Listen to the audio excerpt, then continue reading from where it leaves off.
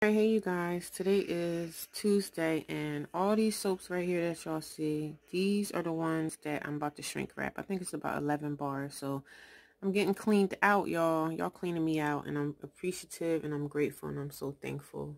And this is only the second. This is the shelf that's these are ready to go. These are all the bars that are cured right now.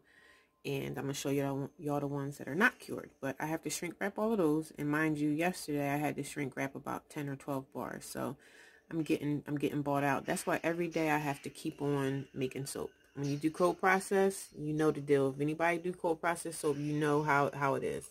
So I appreciate you guys and thank you. And this is the other curing rack. These are soaps that are curing, which is going to be another couple of weeks for some of these, and some of them I just cut today.